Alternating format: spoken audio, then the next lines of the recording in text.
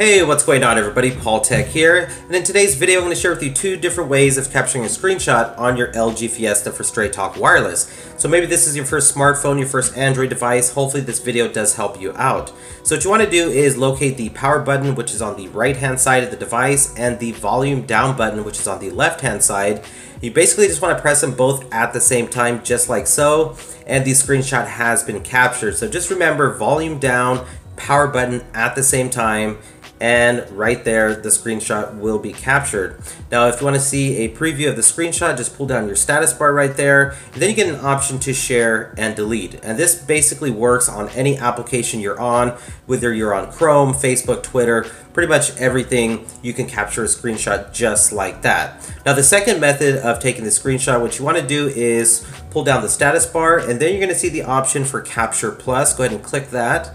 And then you'll see a checkbox up on the left corner there. Click on that, and then click on Gallery.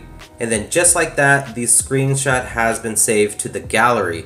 So those are the two ways of capturing a screenshot on the LG Fiesta for Straight Talk Wireless. Well, if you found this video helpful, informative in any way possible, please hit that thumbs up button, and please subscribe to the channel for more future videos. This is Paul Tech, and I will talk to you on the next one.